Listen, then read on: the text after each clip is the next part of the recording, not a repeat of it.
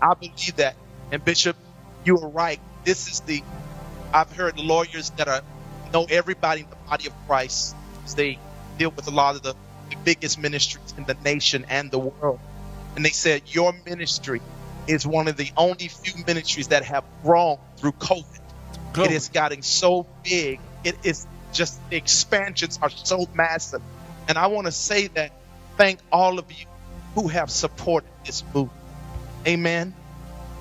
And God is supplying increase to everyone who supports face to face. We have grown so massively. I mean, I can't even tell you how huge we have grown. I mean, we outrun just anything that is trying to catch up or overtake or try to prevail, speak against us.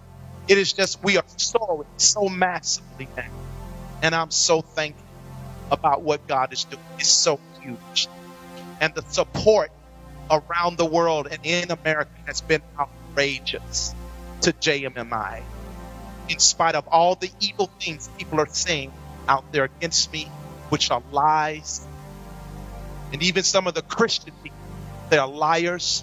I'm telling you, God has expanded and blessed JMMI so much. I'm going to say this, what God bless, you can't curse. Hallelujah. He will curse you if you curse or speak evil against this ministry. And he will bless those who speak well or bless this ministry. He told Abraham, I'll bless them that bless you, and I'll curse those who curse you. Yes. You can't curse what God has blessed. And God has blessed JMMI. He has blessed David Taylor. He has blessed all the people in this crusade ministry. Bishop Scott, Michelle Brannon, they put her name out there. Listen, you can't curse nobody in this ministry. That's right. Who God has blessed. We are blessed. And because you are part of it, you are blessed as well. Hallelujah. Hallelujah. Glory to God. Bishop Scott, this is amazing. Pastor Joseph, what do you think about this? What we're talking about? Apostle. And Pastor Ashley.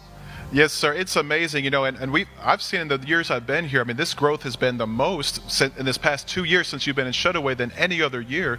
And I've seen it even when the more you're persecuted, the more you grow, the more the ministry goes. So I'm a little perplexed. I don't know whether to thank the enemies for the growth or what, because they're doing a favor. I don't know if we should have a Thanksgiving party. Each other, we don't know whether to thank them, jokers.